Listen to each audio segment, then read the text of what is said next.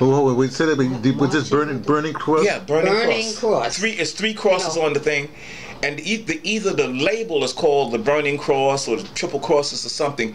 And basically, this particular one that I have is called Marching with the Klan. And it's, you know, it's kind of a marching thing, and they're singing Marching with the Klan and on and on and on what they're going to do. Now the Johnny Rebel ones, they're 45s, and they probably have 78 somewhere along the way. But the 45s probably came much later than the 78s, because, you know, 78s was a special type.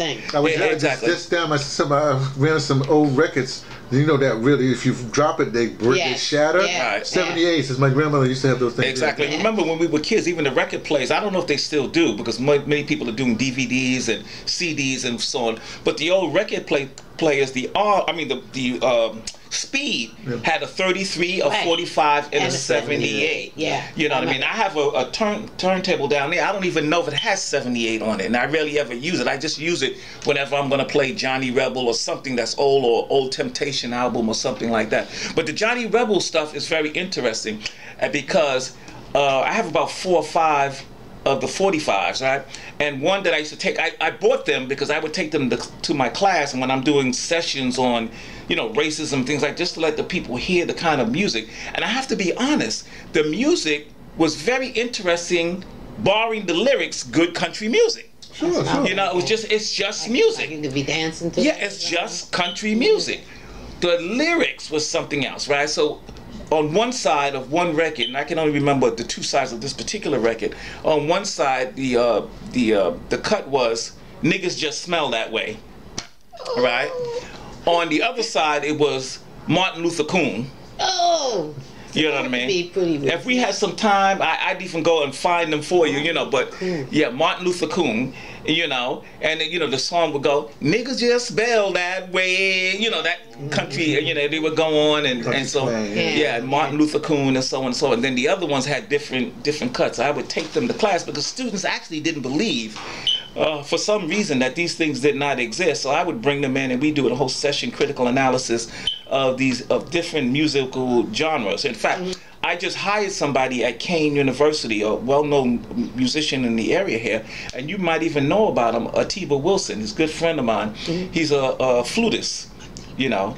Some people say flautist. It can be pronounced both ways, right? You know, he's a flutist, and got a numbers of recordings out there. And I just hired him because I created a course, me and Renee McLean, the son of the jazz legend Jackie McLean, who I grew up with. We created a course called Music of the African American Experience. And again, I just want to let you know that that title is a strategic title just to get it through the university. The original name was Music of the African World Experience, but for political reasons I had to manipulate it so that it would be palatable to the university people, and it took a while to get it through, right? And so I finally got it through. So Renee couldn't teach the course for the fall this year. He will pick it up in the spring. So I hired Atiba Wilson, and who's also a musical genius, right?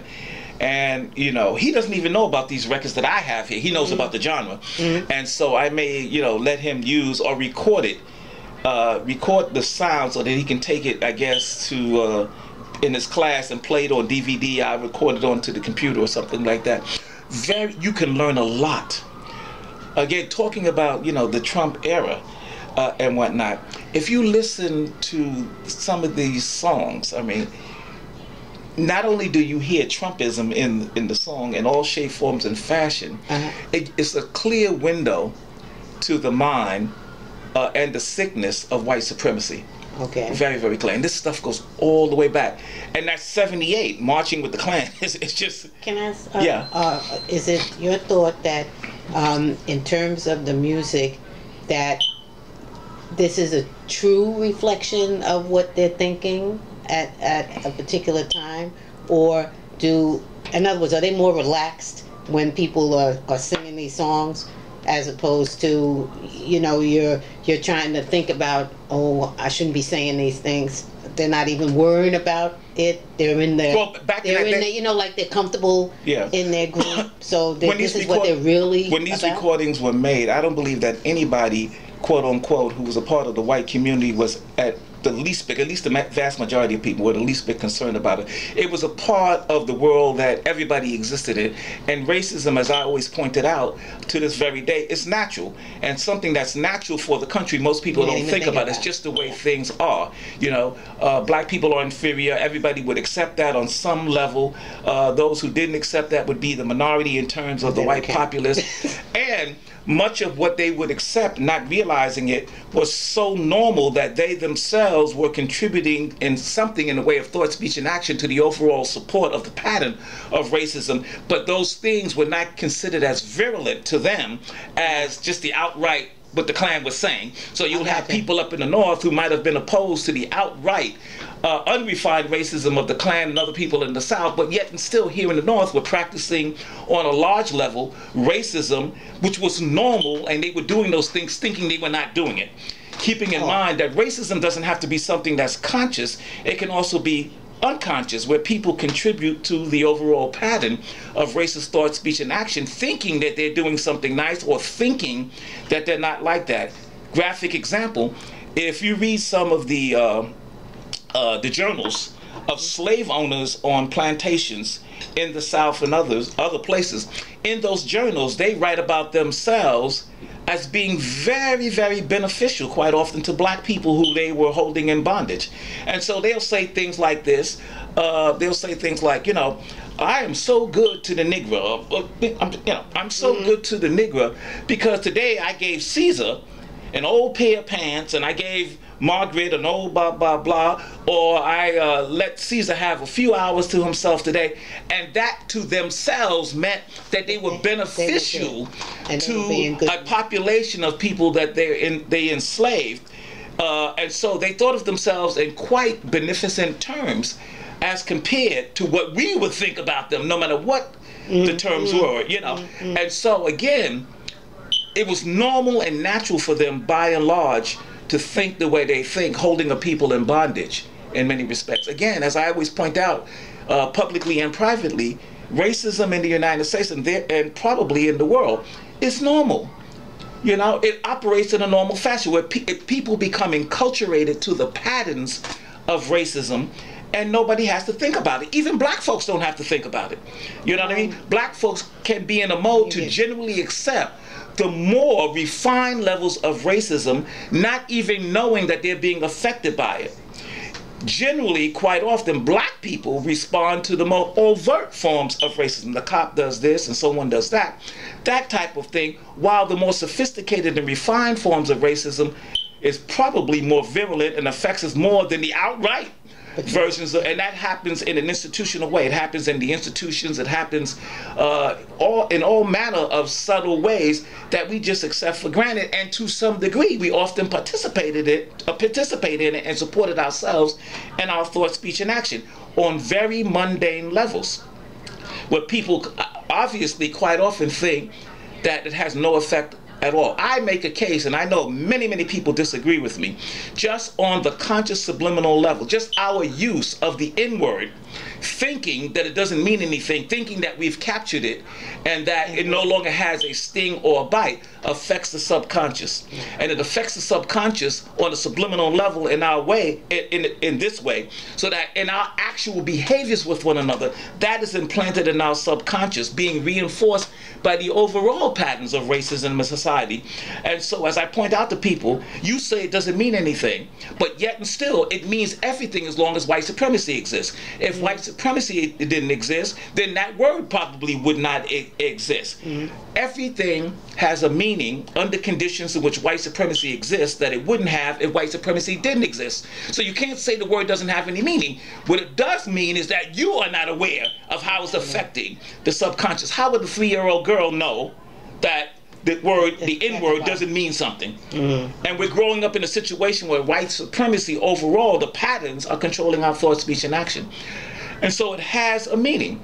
And so on that level, on the very subliminal levels and on other levels, we actually, to a large degree, support our own oppression just by not having our thoughts liberated.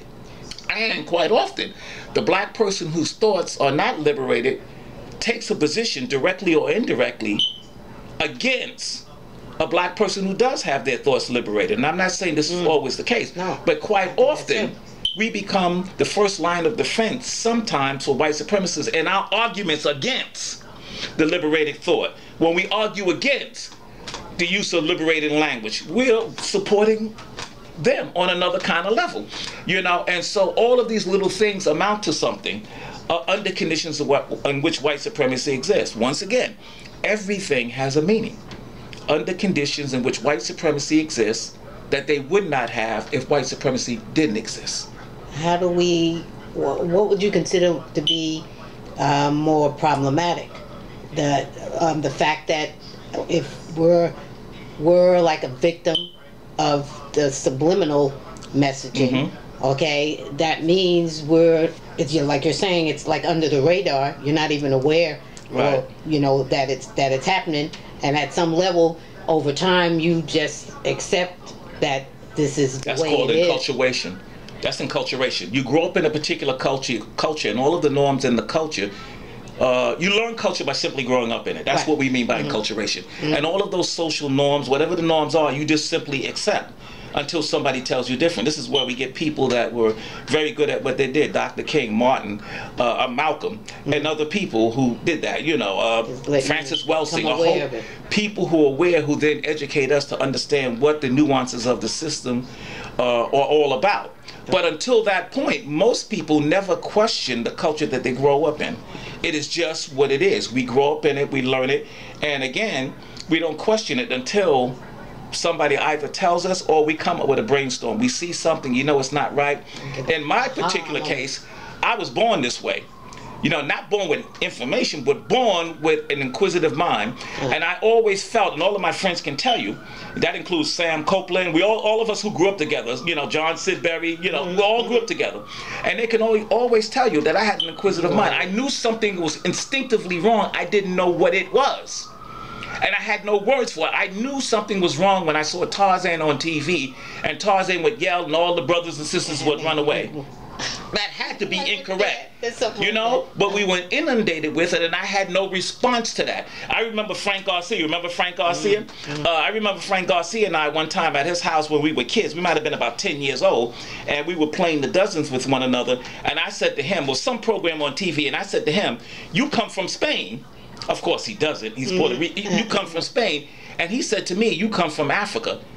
That shut down the entire discussion. I had no retort to that. None.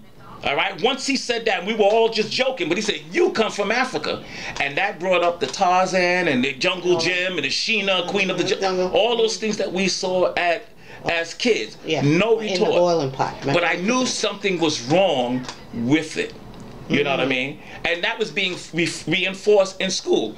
Frank and I we went through public school. All of us went through public school together. And I remember one teacher in public school, her name was Miss Carey, right? And she was from the South, and she would read us stories, you know, that she grew up with in the South. Now, when we were kids, she was already seemed to us pretty old. You know what I mean? I mean, she was at least in her 60s. She was teaching the 3rd or 4th grade, you know, at that point in time. And this is in the 50s. So, you know, if she's that old, she had to be born in the late 1800s, the late 19th century, because she clearly was at least 60 or something then, right? And this is like the early 50s. And she would read this story in class, Little Black Sambo. Now, I know you probably heard, you know, that kind of thing. Well, many people don't know that Sambo is a very honorable name in Africa, but that's another story in and of itself. And the way she read it, this reinforced what Frank had said to me and what other people said to me. Yeah. That kind of stuff. Exactly. She said, he was so black, and his lips were so big, and his eyes were so white, and all of us as kids not knowing anything, especially the black kids, you know, mostly black and Puerto Rican or Latino, and a few whites. The Lower East Side at that particular point in time where we lived at in the projects, Lillian Wall, Bruce, Jacob Reeves, Vladic, Smith, all of those Lower East Side projects had a good number of white people still in it. You know what I mean? Mostly Jews living in the projects and so on and so forth, right? And we would all giggle and laugh, and she would reinforce that with some other stereotypical thing. For me, it wasn't until my mind was still asking in the back of my, something is wrong with this picture. It wasn't until I met Dr. John Henry Clark, and I can't even say I met him, I heard him downtown, and I was, well, I might have been 11 or something like that. And what he said makes sense, but it was a brief thing that he was presenting because he wasn't the guest speaker, he was just, somebody introduced him. Then my eyes got awakened when I saw Malcolm X on 125th Street in front of the Teresa Hotel on a platform, and that was the rude awakening for me because I could not walk away. And he was speaking. I can't even recall what he was speaking about now, but I can tell you it was penetrating. It was super, and it was filling my mind up, right? My godmother used to own a millinery shop right at the base of the Teresa Hotel. Her name was Cleo Sims. All right, she owned a millinery shop there, and I was really coming uptown. I was going to stop to see her and see my grandmother, but there Malcolm was out in front. So when the thing was over, I asked the man in the crowd, I said, well, excuse me, sir, who was that speaking? And he said that was Mr. X. I didn't know the Malcolm part yet, right? He just said Mr. X. And so the crowd dispersed, and I went into the millinery shop, said a few words to my godmother, but it lingered. It lingered. I had no new stuff, but it was penetrating, right? So I went back and I told a couple friends of mine, Frank and other people that I grew up, people you wouldn't know. They weren't menacing or pen and scroll people on the Lower East Side. And they rejected, you know, a lot of, in fact, even before Frank died, he told me, back then, I couldn't understand where you were going with all this black stuff.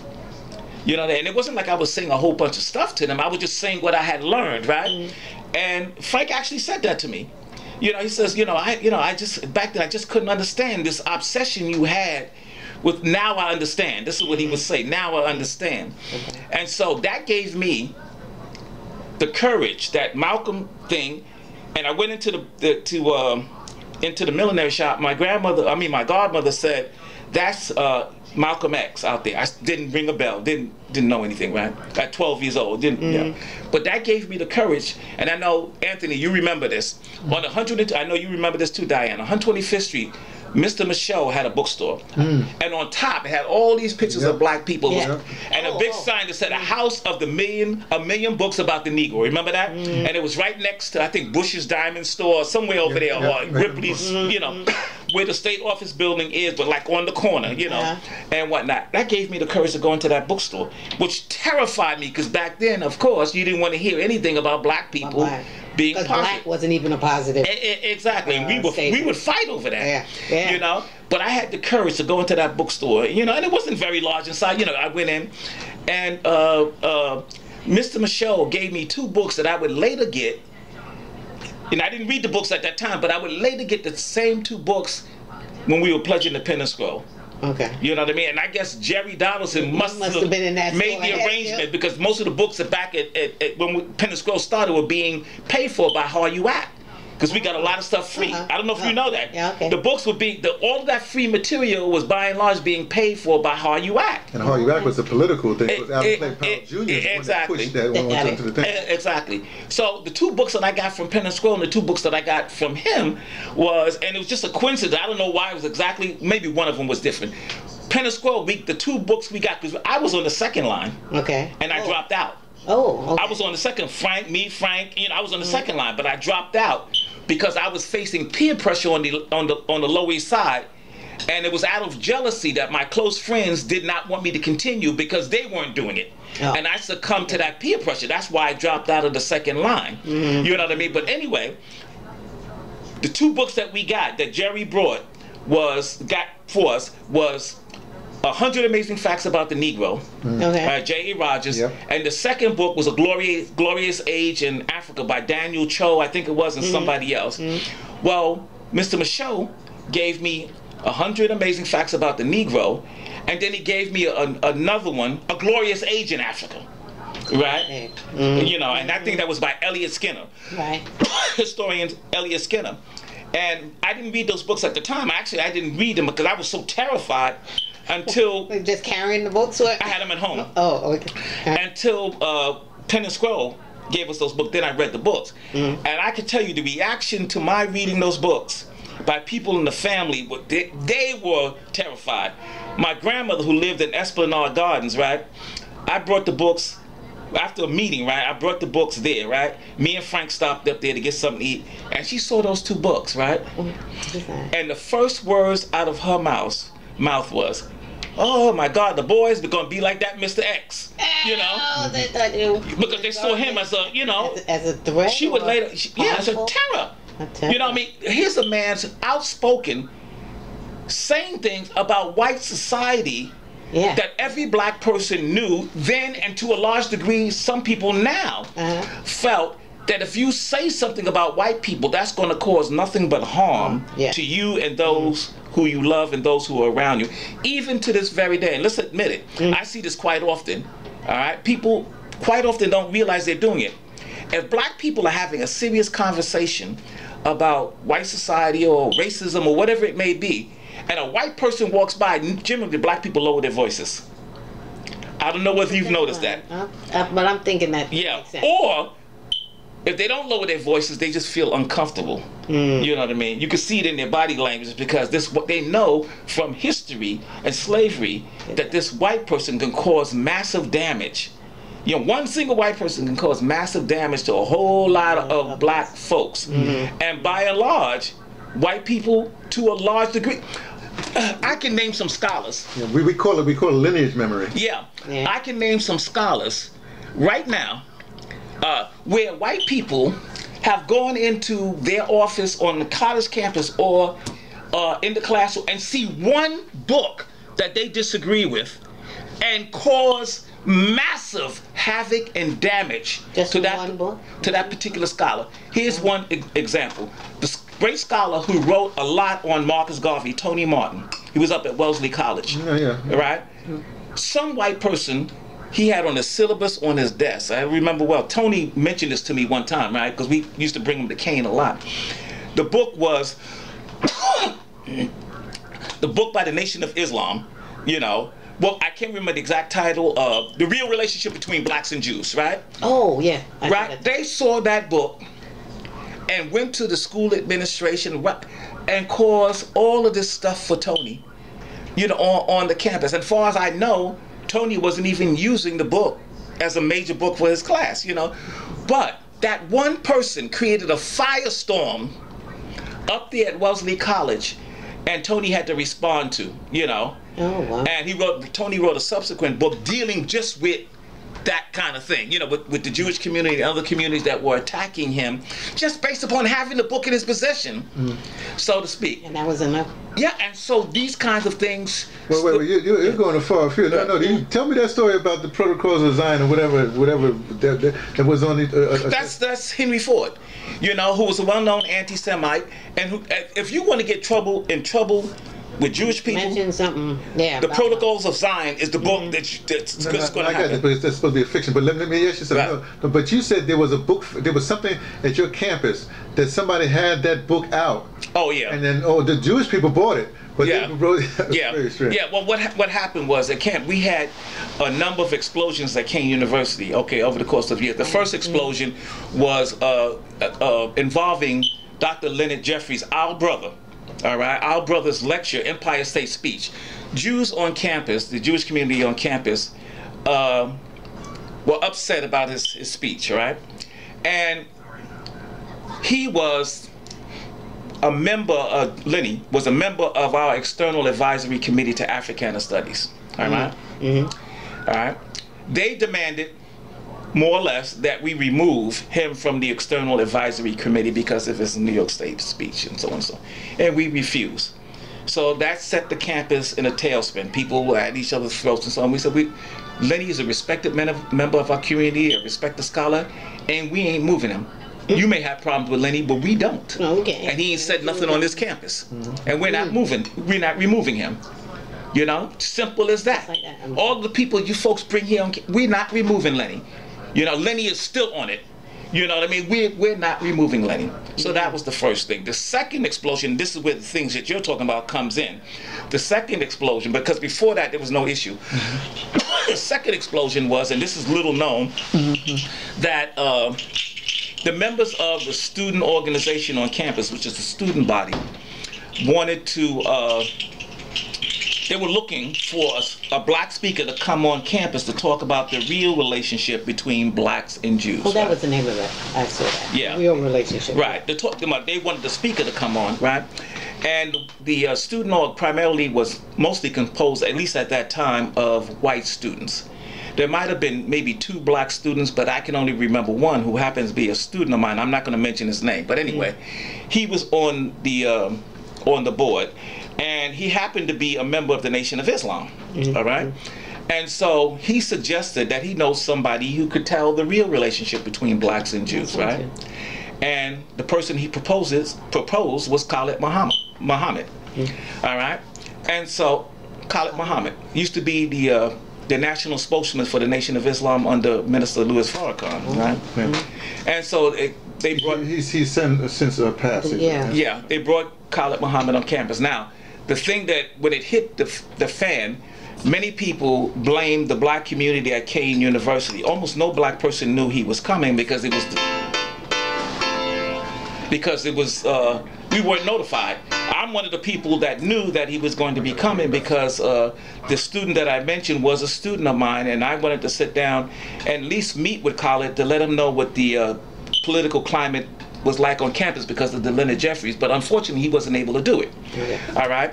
So he comes on campus, and then you know about the firestorm that ensued. He says some things, and by the way, virtually everything he said in his lecture was true. What got him in trouble was the name calling. When he started name calling. Okay. You know. No, but in what way was he name calling? Remember what Jesse Jackson wants to Jaime Town and things like that kind of thing. That's what really got him in trouble. The body of his lecture really, I wasn't there and most of us weren't there, but I had the tape, and I still have the tape somewhere around. That wasn't, you know, it was that. So after that, subsequently, for all of our programs, not just Africana Studies, the student programs, the black student programs, we would invite book vendors and people that would sell different things, you know, garments and a variety of things. And so one book vendor on his table had all kinds of books, right? The Protocols of Zion, you know, books about slavery, all kinds of different things. So it just so happens that some members of the Jewish community saw that, all right? And they were up in arms about that, all right? They didn't want these books being sold on campus, okay? My response to that was, number one, there were all kinds of books that were, you know, and that was like book banning. Yeah, books that were not even, you know, beneficial to us. They were just books, you know, that kind of thing. So my response to that was, you know, all of a sudden we're going to ban books, you know, and we're not going to allow people who, you know, want to read books and make their own decisions. But what happened, and I also pointed out that, well, are you going to also purge the libraries? Because these same books that are on the table here are also in the library, and I pointed out where they were in the library, right? But the interesting phenomenon about this, and it became a major issue on campus, and it still affects us to this very day, in terms of book vendors, the major issue of that was they didn't want the books sold on campus, right? They didn't want anybody to see the books, but all of the people who would buy the books from the vendors were Jewish.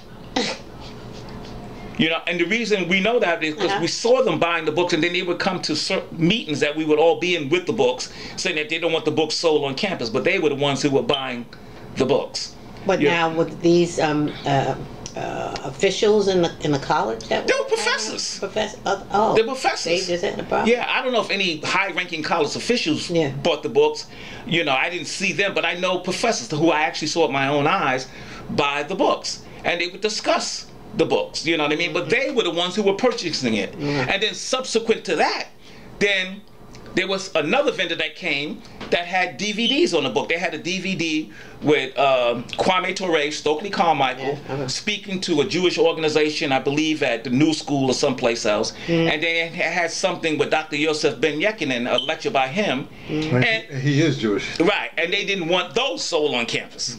You know what I mean? That type of thing. And so we've had these, you know, these uprising at various points in time, and it's to a large degree changed what black studies and black students on campus can do in terms of inviting people on campus who sell books, you know, artifacts and things of that nature, you know. So it's keeping, you know, they just don't want it at all, and that's the feeling now in terms of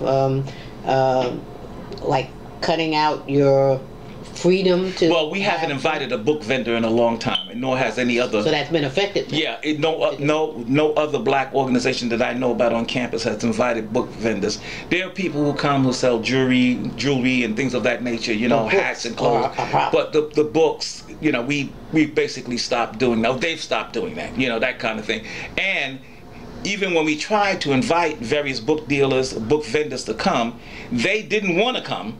So we couldn't even get a book vendor if we wanted to get one because of going through this, you know, the system of, you know, being stigmatized and so on and so forth. So there've been some problems as a result of that. I don't know how we got from the records to here, but you know, but nonetheless. Is that what we wanted to? Yeah. Well, no, racism is far-reaching. I want to thank you both for this. We're gonna end it here if you don't mind. We can do something else later.